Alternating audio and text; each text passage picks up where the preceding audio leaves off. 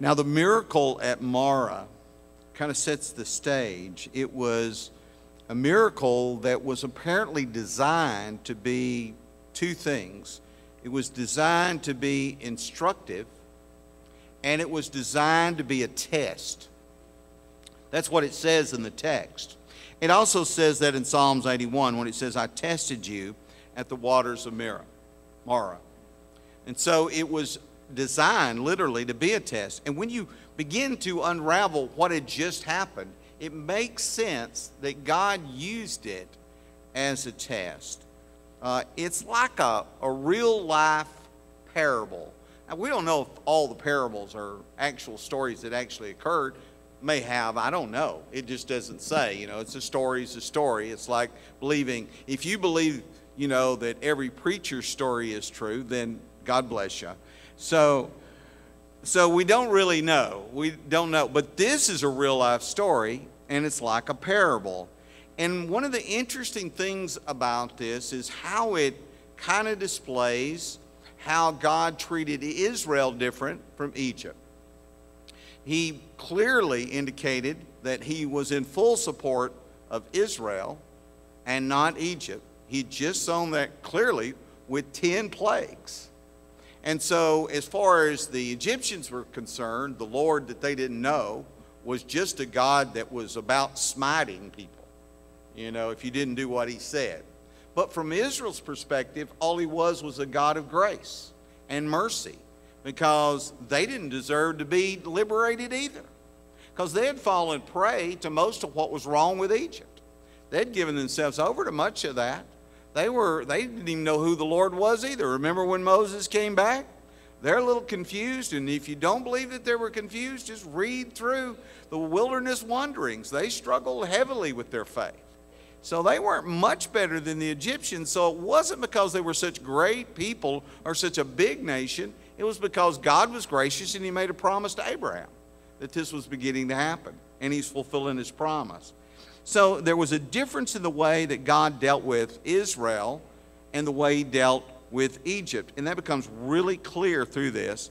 And it looks like, well, you just know that you ought to follow the Lord, but it's a little more complicated than that. And it doesn't quite work out that way where it becomes obvious. Well, you follow the Lord and you keep everything you've got, and you don't follow the Lord and 10 plagues come on you. That's not the way the world works, and that's not the way the Lord works. What's interesting to me is that God has a surprise for us all. So he's just delivered Israel by these 10 plagues. And then he divides the Red Sea for them. And they walk across on dry land. And you just think, boy, God is with you. Nothing can go wrong. Now, we all want that to be true, okay? And we want I've given my life to the Lord. Everything's going to fall my way now. So what's going to happen? Well, a rock's going to split open and water's going to pour out. I'm going to get bread from heaven's going to fall on me every night. I don't have to work again. That's what we want to happen. We want there to be signs in the sky and making it clear what we should do. But that's not what happens in this text. What happens in this text is God divides the Red Sea. They walk across. God's with them. Egyptian army is destroyed. And what happens? Walk one day into the wilderness. It's dry, no water. Walk 2 days. I was just talking to Crafton about walking through the desert, and they only had like a half mile to go, and they were worried about not having enough water to get back the half mile. It just a short distance in a desert without water is dangerous. But they walked the second day and no water. And they walked the third day and no water. Now, folks, that's dangerous. I don't care how you look at it. It's just dangerous. It is at a point of dying. 3 days without water. I don't know how they made it. Maybe they carried some water with them. I don't know how they made 3 days. But they did. And so now it's like, okay, so God's going to come through for us, and now there's water. Now, I want you to think about not being able to drink anything the rest of this day and anything tomorrow. And then somebody offering you some water the next night. Would you drink it? Would you drink it if it was sulfur water and it tasted a little bitter? I'd drink it. 3 days, I'd drink nearly anything they put in front of me, okay? If I've been walking through a desert. But this water tasted so bad, they couldn't drink it. Now think about it. God's been with them, and now nothing, nothing, nothing. Okay, finally we got water, and it's so bad, that thirsty, they couldn't drink it. What's God doing? He's testing them. And it's a surprising test because we're in amazement at the deliverance, and we don't think this is the kind of thing God does. But this is the very thing God does in each and every one of our lives. He does it every time He turns around. So they were in thinking, well, the Nile, the water was sweet. Yeah, we were slaves, but we were alive. And believe it or not, you can think crazy thoughts like that. That you would rather be a slave than die of thirst or drink nasty water that's so bad you can't stand it. Now imagine that.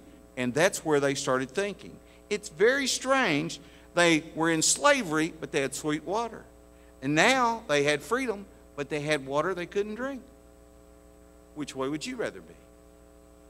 That's the test, wasn't it? That was the test they were facing. And the Egyptians had plenty of water. In fact, they had so much water that it drowned their whole army. They had enough to spare and a whole lot more. But they didn't have the water, so the Egyptians were rich with sin. But now Israel was in poverty, but with salvation. Now the truth is that every single one of us has known the pinch of not having enough. At some point, you have that pinch, and it's a test every time. If right now you've got more money than normal, God bless you. If you've got too much money, I feel sorry for you. But most of us could use just a little bit more. And if you're going through a pinch, that happens to us all. It's going to happen to you if it hasn't already. So this is a matter of testing. God surprises us all the way. He deals with His people, and then He says, as many as I love, I rebuke and chasten every child that I receive. So you think, why does God do this? It is the only method He's got virtually at times to test us out, to see if this is real faith or not. Who are we really? He's testing what was in their souls. You see, He took them out into a dry place because their souls were dry. He gave them bitter water because there was bitterness in their hearts. You don't believe that? You start reading through what they really were like and what they really did. And they were not at all the people that you imagine them to be, these great spiritual giants. That's not who they were. God showed them that they had to taste this bitter water so that they begin to realize, hey, they need to get away from the bitterness. Egypt's wealth did not save them. They died and they lost just about everything. But here's Israel finally out of slavery after 400 years, and they're thinking about going back. Now, slavery in America lasted about 100-odd years. Could you imagine going back to it? For anything? And yet over a cup of clean water that would taste good and a few pieces of food, people would do crazy things. So I'm just suggesting to you that there's 3 ways that God proves, as He says in this text, I am the Lord that heals you. And just look at those real quick, and then the lesson will be yours. Oop, that's fine. That's it. Number 1, He heals our situations. If you're in the text, read again with me, just 22 through 25. So Moses brought Israel from the Red Sea. Then they went out in the wilderness of Sur, and they went 3 days in the wilderness and found no water. Now when they came to Marah, they could not drink the water of Marah, for they were bitter. Therefore the name of it was called Marah, and the people complained against Moses. And if you complain against Moses, it's really a complaint against who? the good Lord, saying, "What shall we drink?" So he cried out to the Lord, and the Lord showed him a tree. When he cast it into the waters were made sweet. I wonder what that tree was. You got any idea? I got nothing. There he made a statute and an ordinance for them, and there he tested them. So fainting Israel thought Mara was going to quench their thirst, and they couldn't even drink it. So a thirsty man, even though he'll drink nearly anything, this was snatched away from him. So, you know, imagine that. I want to drink, I want to drink. There it is, there it is. Finally you get to it, and you put your face in the middle of it, and it's like, I can't drink this. So often, we see blessings we think we're going to get, and they're snatched away. Have you had that happen? You were looking for something, just knew that was going to happen, and that got snatched away. It was more bitter than you could stand. They began to murmur, like I said, against Moses, but really that's a murmuring against the Lord, as if he's done something wrong. And that's where we go. We almost think the Lord doesn't know what he's doing at times. What are you doing? In fact, we'll ask, Lord, what are you doing? Like he doesn't know. Sometimes a trial can literally be too much if it comes after another trial. So if this had been right on the heels of another trial, it may have been too much. But the truth is, this is on the heels of a great victory. And yet, notice how quickly they're ready to pitch it all in. It's funny how we are. Things can be going great. I mean, 10 plagues, God's on our side. We're marching away through the Red Sea, and now God's left us. There must not be a God. I mean, you fall apart. But God has often healed your bitter waters. Do you not remember? How many situations have you been in that turned sour and he healed that? Now, how can he do it? They may not remove it. You want him to remove it. I don't want this. I want some other water. But he often doesn't remove that. What he does is he adds something to the bitter situation, and it becomes okay. He puts some new ingredient in, right? And all of a sudden, it's not so bad. There's a new opportunity put into the mix. Or there's a new medicine that maybe is going to get you well. Or there's a new person at work. Or you get a new boss. You hate your job, but suddenly you get a new boss. Whatever it is, suddenly there's a new ingredient that this terrible situation becomes able. You can drink it now. You can live with it. So he proves that he is the Lord that heals you in this first concept that we need to just get. Your situation may be bitter to you, but it may be only testing you. Hello? It may be testing you to see if you can understand that the Lord can take that bitter situation and make that sweet. And he did. The second little truth, though, I want you to see is that he heals our sicknesses, not just our situations, but our sicknesses. Verse 26 is a great text. And said, if you diligently heed the voice of the Lord your God, and do what is right in his sight, give ear to his commandments, and keep all of his statutes. Now, I got to tell you, that's a tall order. All of his statutes. I've never done that, but I'd like to think I had, right? But I'm afraid I've failed on that. I will put none of the diseases on you which I've brought on the Egyptians. Now, the Egyptians had some diseases. I mean, it's clear. Israel had seen Egypt die. Their firstborn just died. Something killed them. I know it's an angel, but it's likely a disease, I imagine, that he gave them or something like that. So they saw their firstborn saved from that. So in a very real sense, they've already been delivered from a disease that the Egyptians got. And here's the truth. We're redeemed. You and I are children of God. We're redeemed. But that's our soul. Our bodies have not been redeemed yet. I mean, you still running around with the same body you had before. And it doesn't want to do what the Lord wants it to do. You've probably picked up on that. That's the reason we get a spiritual body. I don't know what that means exactly, but I do know that a spiritual body wants to do what the Lord says. Okay, so that body will do what the Lord. But our body has not been redeemed yet. It will be redeemed. That's the argument of Romans 8, verses 18 through 23. The revelation of the sons of God. One day, this body that's been made subject to all the problems we've got now and doesn't want to do what the Lord wants it to do and dies on us, gets sick on us and dies on us. One day we'll have a body that doesn't get sick, doesn't die. So it is going to be redeemed. We're born again, but not our body. So disease and sickness are meant to do something, apparently. Apparently it's meant to make us homesick for heaven. It does that for me on occasion. Haven't you done that? I mean, things go wrong so bad in your body, you're like, I think I'd rather just go on and be with the Lord than face what I'm facing right now.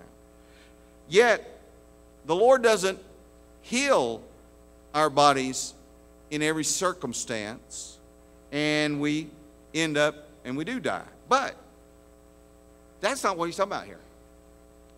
The first thing he's talking about here is the best form of healing there is, which is preventing you from getting sick. Now, which would you rather be? Healed from a sickness or never sick? Now, think about that just a second. If I'm getting in one of those two lines, I know which line I'm getting in. Amen? Prevention is far better than a cure. If you're never going to get a disease, I want in that line, right? Don't you sometimes pray, oh Lord, please don't let me ever face that? You haven't prayed that prayer? Yeah, I bet you have from time to time. So the test of prevention is in this text. He says, I will put none of the diseases on you. So I'd rather be prevented from getting sick anytime. But here's the strange thing about that. This is really weird. If you don't get sick, that's a blessing. Amen? Praise the Lord. Most of you are well right now for the most part. Amen? Praise the Lord. Amen? But you know what happens? We forget that we're well. Until you get sick and you just like, you know, and you just, I don't know if I'm going to make it, Brother Dutton, you know. And then the Lord heals you and you get well. First thing you want to do, get to church. Oh, your tears well up in your eyes. Praise the Lord. I'm right? You're just so grateful. Send cards out to everybody, sent you a card. You're thrilled. What's really upsetting is you've been blessed with health day in and day out and barely will come to church sometime to even give a thank you for being well. And this is the first promise of the healing. There's some kind of healing going on in your body right this minute. You got little something and others in there, I don't know what they call them, corpuscles or something. And they're working just overtime trying to keep you well. Right at this moment. If you're shaking the hand of anybody here, something's going, there's something on my hand. I got to stop that. If you breathe something, somebody sneezes, your nose is up there saying, there's an emergency up here. We've got to fix this. And it's working right now. Your bloodstream is cleaning stuff all through your body. You got stuff going on keeping you well at this moment. When's the last time you said a hallelujah for that? When's the last time you got down on your knees and says, Lord, thank you that today I wasn't sick. I didn't wake up feeling terrible. Now, you do that after you've been sick a little while. You go, oh, Lord, thank you that I can breathe. I remember last year when I got pneumonia twice. That second time, I thought I was going to die. And when I started breathing again, that's all I could think about. I still do that. I'd say, Lord, oh, that feels so good. Thank you, Lord, that I can breathe. Amen? Yes, I just don't want to go that way. So, and how many people do you know in this congregation that's had cancer and doing great right now? Praise the Lord. Amen? Amen. But you know what's better? If you ain't got cancer right now. Now, you didn't say a big amen on that, but that is even better. To never get it. You know, oh, I had heart trouble and now I'm fine. You know what's better? To never have heart trouble. I had a broke leg. What's better not to get a broke leg? Amen? I'm the Lord who heals you. So, when we have been ill and we recover, that's great. But most of all, why don't you just say a little thank you if you're doing pretty good today. Amen? because he says he keeps those things from you to some degree. Now, that doesn't mean that you've done everything right, because that's not what he's saying in this text, because ain't nobody ever kept every one of his commandments in here, okay? But if you're fortunate enough you're not sick right now, you ought to thank the Lord.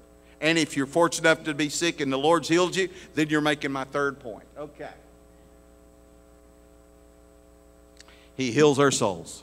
Our souls. Not somebody else's, ours. We all get in this line. Every last one of us gets in this line. He says in verse 26, for I am the Lord who heals you. When I read that the first time, I'm like, what in the world does he need to heal you for if you don't get any of the diseases? And then I realized, because nobody actually keeps all of his commandments anyway, and then you get sick. Everybody gets sick, but there's another way of getting sick. Clearly, the Lord knew that there was another way of getting sick, and that is sin sick. I'm going to break the commandment.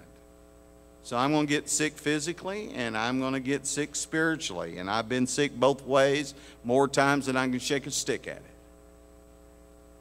So the Lord made a promise, even when I do disobey, and even when things go wrong in my life, and I become ill or whatever, he's still available. I am the Lord who heals you. None of us are perfect, so you're going to need it. Since we all sin, that's a good promise to hold on to, isn't it? None is righteous, no, not one. All have sinned and fallen short of the glory of God. Romans 3:10, and then verse 23. So it is with sin as it becomes something that will become bitter to your soul. Paul said, "O wretched man that I am, who shall deliver me?" Now here's something you need to get in this story. The Lord could have gone around this way. He could have found water that was pure, okay? But it was important, not this that a scout go ahead and find bad water. It was important that every single Israelite get so thirsty they would taste that water. I guarantee you every last one of them tasted it. I ain't trying. John says, "Oh, it ain't worth drinking." I'm like, 3 days, I'm trying it, okay? They tasted it. Now, why is that important? Because every last one of us, my brother and sister, listen to me, needs to taste and see that sin ain't worth it. It's bitter. We've all got to have that bitter taste, because it's the same thing. Taste and see that the Lord is good. Every last one of us, if you're going to be saved, have got to say, take a taste. You've got to find out. Every one of us has got to taste that bitterness and find out. We must find out for ourselves. Nobody else can tell us. Oh, they'll try. We have Sunday school classes. Teachers get up, tell our little kids, "Oh, don't do it, kids, don't do it." And of course, all of our teenagers, excuse me, I almost said that wrong. All of our teenagers listen to us, and none of them sin, right? And none of our young people go out and sin, because we taught them at home. I've seen parents kind of fooling themselves. "Oh, our kids turned out wonderful because we did such a good job." Like your kids didn't sin. Come on. Amen. Come on. You know what I mean? Seriously. I mean, just because they didn't show you how bad they were doesn't mean they didn't do stuff that they will never tell you about. Okay? So we all sin. We all do wrong, and we need to sin virtually because of the way things are, so we can figure out how bitter that is and say, "I don't want any more of that in my life." Now, we say that, and then we go back and taste it again because we're still thirsty. We'll go back to it. But Romans 6:3-4 says that afterwards, if we really make that change, we find that newness of life. And what is that tree, do you think, that's thrown into it? And we're talking spiritually now about your soul. What is the tree, you think, that's thrown into your situation that takes your situation and that bitterness and makes it sweet? What do you think that tree is? Unless it's the old rugged cross that's thrown into the waters of your life, and suddenly your life isn't so bitter after all, right? John 16, verse 20, "You will be sorrowful, but your sorrow will be turned into joy." Has it not? What did it work tasting? Finding out how horrible life could be, and then saying, "I found something sweet. turn into that. So if the Lord has turned the bitterness of your soul into joy and He's healed your soul, then don't forget it, because you know what? There's a whole lot of folks out there that never tasted the sweet water. They've only tasted the bitter water. And that's the reason they think God's bitter. They think they're like the Egyptians. All they've seen is 10 plagues. They don't know about the sweetness. They've never seen that. And you need to share with them that tree that fell into the water. So He proves that I am the Lord that heals you, and He heals our souls. So He heals our situations, He heals our sicknesses, and He heals our souls. Now, we all want it to be smooth sailing. I do, personally. I'd like there to be no bumps on the road to heaven. Wouldn't you? I mean, if you just ask me, that's what I want. I don't want any rocks out there. So much so I want it to be so smooth that I don't even stump my toe. I've been around the edge of the bed too many times. It's not fun. Amen? You know, it's just not fun. I don't even want to stump my toe. A little less do I want to break or twist my foot. I don't want a back problem because I fall on a rock. I don't want a broke leg. I don't want a trip to just go bad because there's too many rocks out there. I don't want a broken body. I don't want any trouble. What I really want is sweet water all the time and the road smooth and no problem. That's what we really want, and that's what we want in the Christian life. But that's not the way the Lord teaches, and it's not the way He tests. You got to find some things out there that's going to do both of to you. And here's the message. Man can't live by bread alone. You got to have some other stuff, and the main thing you need is not a smooth sailing. You need Him. I like what Natalie Grant, what Natalie Grant put in her song. It's a song she wrote about a year or two ago. It says, more than anything. It says, I know if you wanted to, you could wave your hand and spare me this headache and change your plan. And I know any second you could take my pain away. But even if you don't, I pray, help me want the healer more than the healing. Help me want the Savior more than the saving. Help me want the giver more than the giving. And help me want you, Jesus, more than anything. You know more than anyone that my flesh is weak. And you know I'd give anything for a remedy. And I'll ask 1,000 more times to set me free today. Oh, but even if you don't, I pray, help me want the healer more than the healing. Help me to want the Savior more than saving. Help me to want the giver more than the giving. Oh, help me want you, Jesus, more than anything. And when I'm desperate and my heart's overcome, all that I need, you've already done.